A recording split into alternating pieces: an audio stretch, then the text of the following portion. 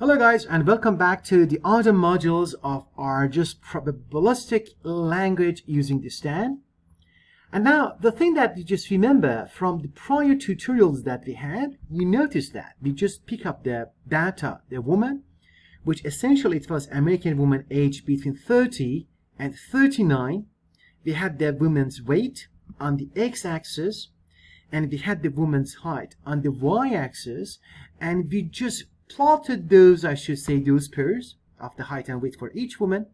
We had 15 women, and we noticed that if we just use the linear, I should say, model, that you saw that, for example, when we just plotted that, we just had, for example, they plotted the x represented the woman's weight, and the y represented the woman's heights, and we plotted it, and also we just fitted that with the generalized linear model that on the woman data sets. You notice that the thing that we just got from the plot, it's essentially with some of the points at the beginning and at the end, it suggested that the model can be represented by a polynomials of degree 2, or essentially what do we call them, as a quadratic function. And that's where we're ending, I should say, our tutorials on the previous models after fitting it that with the stand file. However, this suggestion that this model can be represented and modeled by a quadratic function, it means that essentially, if I just go back to our whiteboard session here, we can come here with this model. We say that, okay, let me just change the color. We said that the height can be regarded as a normal distribution with the parameter nu and the dispersion measure of the sigma, and that's why we just call that the parametric method, because we just use the parameter to represent, I should say, the model. And we can come here and say that the mean of the model that we have, it can be represented by these ones. We can say, okay, the mean, it can have an intercept. We can call the intercepts as, let's say, the b0, plus we can have, for example, the weight. We can have, for example, the v1 times, I should say, the weight, plus, I should say, the b2 as another slope multiplies into the weight, which is going to be, I should say, weight now in this case is squared function.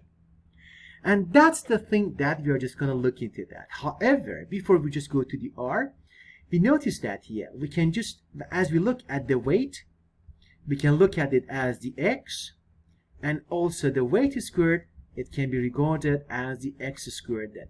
Then we have the slopes of the b2, b1, and the intercepts of the b0, which are just going to be estimated using the dynamic Hamiltonian Monte Carlo.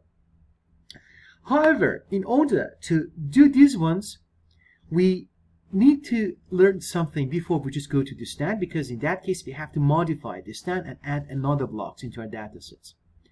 Look at that. If I just look at the weight of these women, and if I just store that into an object as the x, we know that we can transform, essentially, that's the word which I'm just going to use.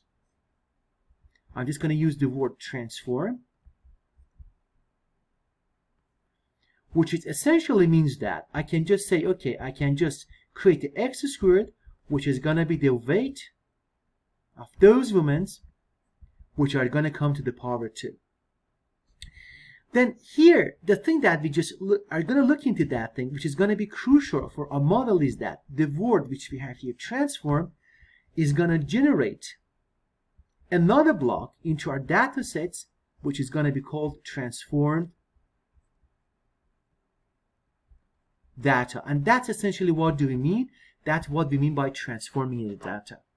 The effect of this transformation has 3 direct impacts. First of all, onto the data itself, and also onto the parameters itself, because we are adding one new parameter, which is going to be essentially the slope for, let's say, for the weight squared, and also the model has to be modified then. Now, without further ado, I'm just going to go back to the R itself and just do these modifications one by one. I'm now going to the original stand file. The original stand file that we created on the prior module was this one. We had essentially 3 basic blocks for the data, parameters, and also the model. And we noticed that we talked about the x, which it was our predictors, or just the weight. I can just add a new comment, which it was a woman's weight. And also, we just said that it's going to be a vector of the length n. And we talked about the n as, I should say, the number of the rows in our data sets. We had extensive, I should say, explanations about these ones on the prior modules. And also for the response variable, which is going to be the woman's height.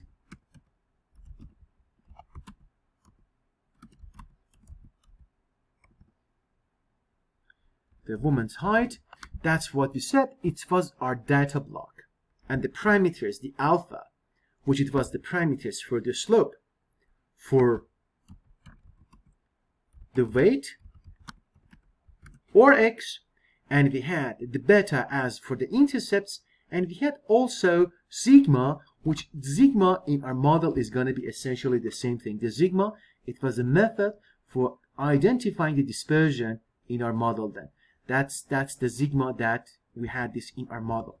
Okay, these are going to be parameters, and we notice that these ones are just going to be incorporated into a normal distribution, which is going to be a kind of a likelihood for us, and that one is going to be essentially like that. We had the intercepts and the alpha as the parameters for the x, which represents the weight, and also the sigma in our normal distribution, which is identified and represented by 2 parameters. One, the mean, which the mean is a linear function of the weight, and also the sigma. However, if we just want to have a better, I should say, modeling for that case, and as what we saw from the plotting of those women's heights and weights with a linear model, and it suggested that there can be a quadratic function as a better fit for our data, what we are just going to do here is going to be a kind of a simple modification by adding a new block, which we're just going to call that transformed block data. Transform. I'm just going to say that as the data. I open the curly brackets, just go to the next line to define this transformed data. Why do I call that a transformed data? Because if you just go back to see that, it's a kind of a transformation from the weight to the weight squared. And that's why we created as a transformed data. Here, what is going to be our transformed data? We are just transforming the x. And I'm just going to explain how to just create our transformed data block, which is going to be very crucial in order to build a robust model then. We are transforming essentially our weight. Our weight in our model has been represented and named by a dummy variable as the x. And that's why I just start with the x. I'm just going to score that x. That's why I'm just going to come here with this simple abbreviation. You can name it anything you want. I just call that. It's going to be x squared, x underline sq. It's going to represent a dummy variable which is going to be named for the transformed data. You can name it anything you want. The way which I named it, it's going to be very consistent that how did I define the weights in our basic data block. It's going to be the whole of the name. Then when I'm done, I'm just going to press a semicolon there. That's the convention in the STAN coding. Whenever you are done with the line of code, you finish it by putting a semicolon there. And I'm just going to add a note there by pressing the double of this, I should say forward slash. Then I'm just going to add the note as the transformed data. I can continue as the square of the weight. Okay, now, but however, you know that whenever you are defining a kind of a data, you have to just give an address to the STAN that whether that data is going to represent an integer, a real number, or it can be a vector, or in higher dimension, it can represent a matrix. Now, if R had initially, I should say, the X as a vector, we vectorize our data in order to have a very efficient computational, I should say, algorithms. If the X itself was a vector of the left n, its squared also of the X, it's going to also represent a vector. I'm just going to write the vector without the hesitation. But at this stage, Stan is asking me what is the length of that vector. Then I'm just going to just go ahead with the, I should say, we put the brackets, and I'm just going to put the n, which is going to be the number of the rows in our initial data sets. And I know that between the n and the x squared, there should be only one space. Okay, now I'm done with introducing just the name of the transformed data. Now here, Stan knows that I have a transformations of the initial, the raw data sets. However, that transformed data is going to be called x squared. It's going to be vectorized with the length n. And n is, I should say, is the number of the rows of my data sets, which is equivalent to the number of the observation or the number of the data points when you have them plotted. Okay. Now, Stan right now that is being introduced to the name of the new data sets is going to ask you how x squared is going to be defined. And in order to define the x squared, what is the x squared? It's going to be very simple. We have to just give the formula to show that x squared, it has a recipe. We know that the x underline x squared, that's the thing which I defined that previously, comes with a formula. And you know that symbol, which is it's a kind of a equal in R or Stan, you can also go with the equal sign. It doesn't make any difference. I got used to put this symbol in the R. You can go ahead, but in case if you are more comfortable, put the equal sign there. But what is a recipe for the x squared? We know that the x squared is x times x itself. And that's what I'm just going to do. X represents the weight. I'm just going to put x times x. However, that's x squared as what we know that, for example, in the R. But the symbol and the notation, I should say, in the Stan is going to be somehow very similar to the C++ and also the MATLAB, if you have programmed there. You know that when you multiply two vectors, because you know that the x is a vector that I identified that in the data block. You see that the x is a vector of the length n. You saw that in the MATLAB or the XC++, when you multiply two vectors, in order to show that each component of each vectors, they are just being multiplied together, components by components, you just add a dot. I should say before, I should say the multiplication symbol in, I should say, in the Stan. That's what you have been doing probably when you were working, I should say, in MATLAB or C++. That's the end of the recipe, which means that that's the end of the line of this code in the Stan, which it means that I have to close that line by a semicolon. In case, if you feel more comfortable, you can just go ahead and add a comment that you say that the formula for the transformation, which is a square one. But please take care of this symbol notation, that this one has to be, I should say, written as, I should say, dot times the multiplication. Okay, now it's going to be about this, and that's the recipe which we created for that transformation. Now, however, we know that in order to just move ahead, it's going to be, I should say, this transformed data block. We do not have to just make anything else inside that block because we are simply done. We do not have any other transformation.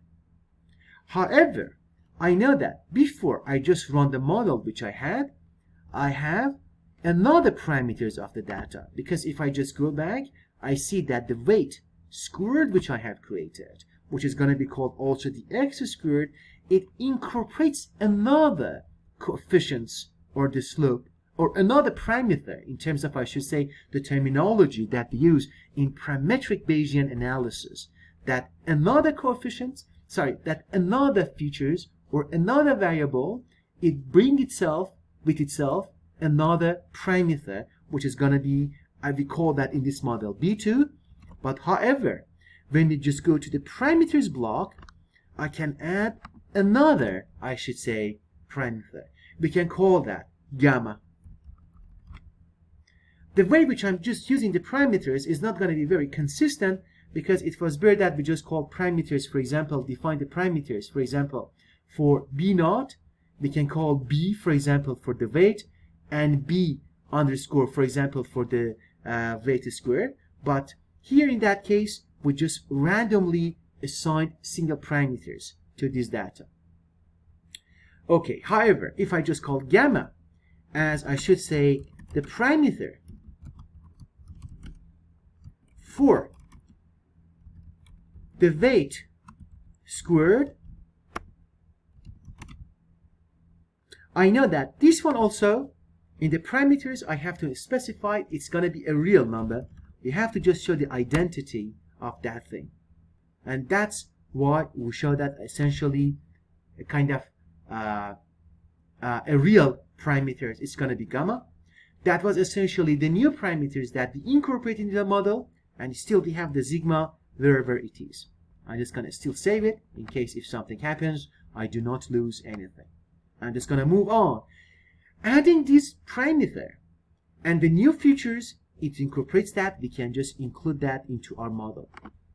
I can, before adding, I should say the intercepts, I can say the gamma multiplied to, I should say, the x sq, which is the parameter which I identified that before, plus, I should say, the beta as an intercept. Why I have x squared? As you notice that in our data block, x represented a vector which is going to be for the woman's weight, and we transform that into the x squared as this is weight times itself. And now in our model, you see that also as we have it in our whiteboard, the new, which is going to be the mean, is essentially represented by this quadratic function. And I didn't do anything except I included, I should say, the quadratic terms into the mean of the model. Then I have the weight times its slope, weight squared times its own slope, plus its intercept. And I have also the sigma written there. Now, I'm just going to go ahead. I'm just going to save it as, let's say, for example, save it as the way it is. And now, what I'm just going to do, I can just go back to the woman datasets, which I have been working with. And now, you can just save it into a different stand file. You can save it in case if you want, if you do not want to lose the thing which you had before, you can just go ahead, save it, although it's going to be a little late for me. You can save it as a woman quadratic stand. You can save it with that name.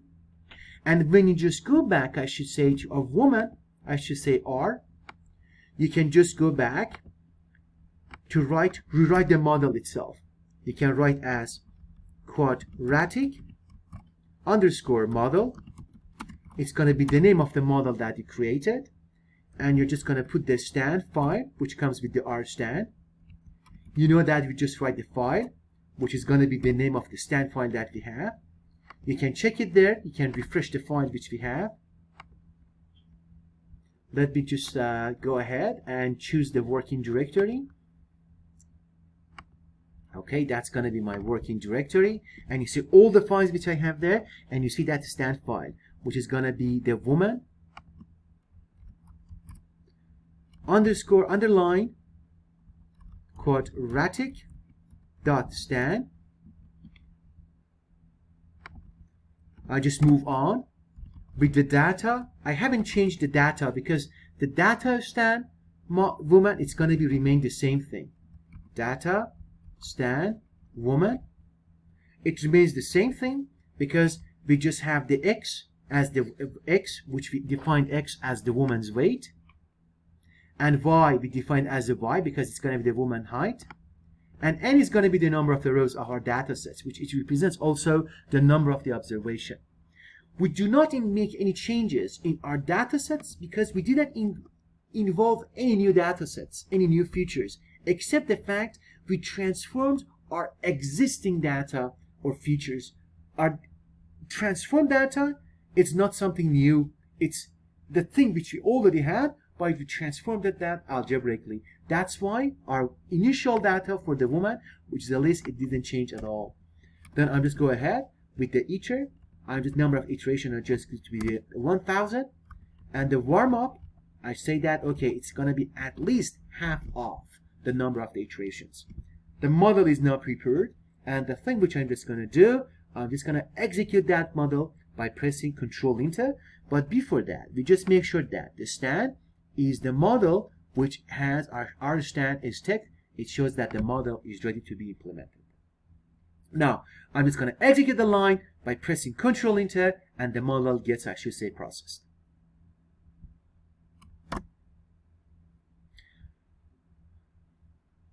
Okay, it seems that we just got the error message. Let's go to check what's going to be the error there. Okay. It says that we have a problem with the formula. Let's go back to the woman quadratic and see that how we can just change it. Okay, it took, I should say, I had to just make, I should say, now the model is going to fix. You see that I had to just make a space between the dot, which I initially had, and the star. And by doing that, essentially, the stand knows that the dot doesn't belong, I should say, to the x. Dot belongs to the operations that it's going to be the multiplication. I make sure I save it. I go back to the file itself, and I just move on to re-execute the line by pressing Control Enter. And you see that the model is being processed. Ignore this message. We do not have to do anything with that text as an error message. We are waiting for the model to be processed and gives us, I should say,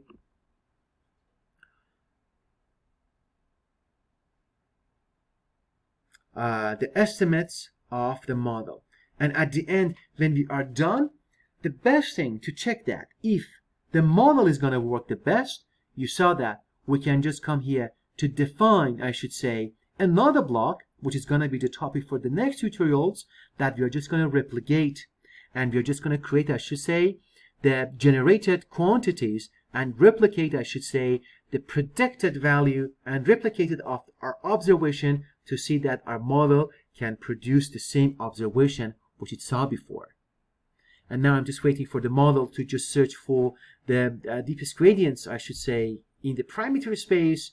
Then the change is going to be, I should say, in parallel, is going to go and converge into one spot in the model then. As I'm just waiting for that, you see that the model is being processed. We see the process, the chains are going down. From the warming up, it moves down from chain number 1. And after, I should say, 500 iterations, the initial ones, you see that we are just moving to the sampling. We give it some couple of seconds that we have this being done for all the chains.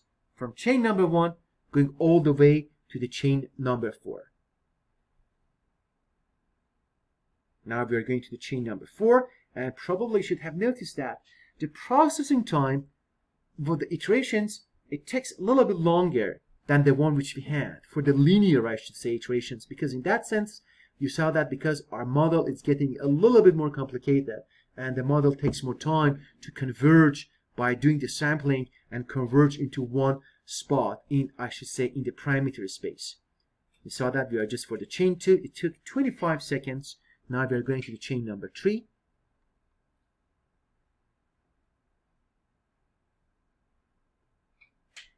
And now we will moving, I should say, to the sampling.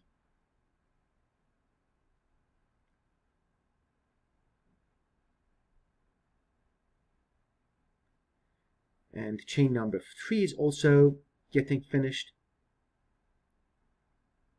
It took 30 seconds also for chain number 3. We are moving straight to the chain number 4.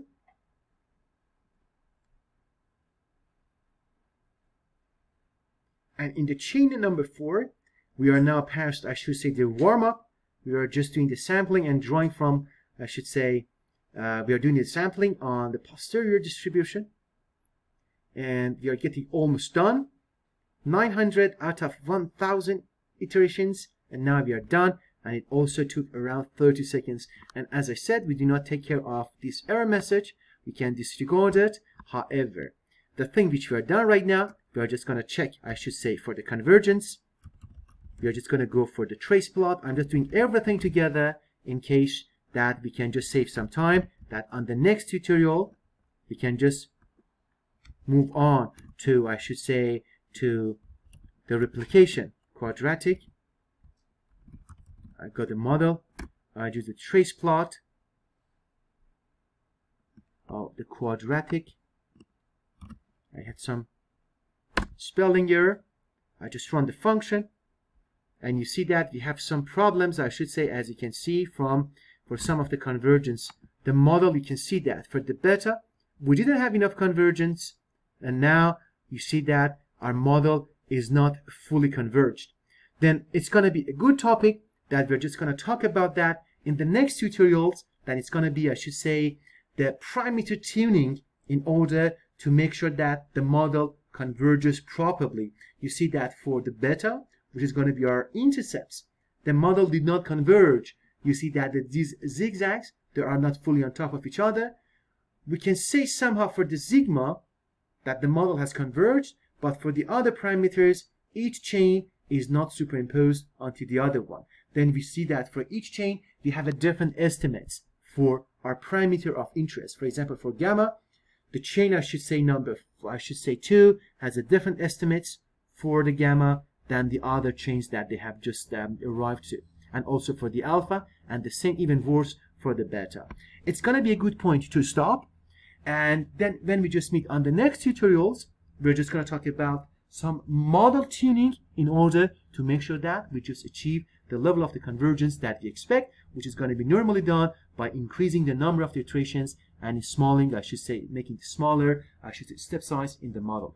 Okay, we had a very productive session right now. In the next tutorials, when you come back, we talk about the model tuning, which makes sure that the model converges before we just go on to just make our estimates of the model. Because at this stage, we cannot just find any reliable estimates for a parameter because the model has not converged. Okay, I can't wait to start the next tutorial when we talk about an interesting concepts of the model and parameter tuning.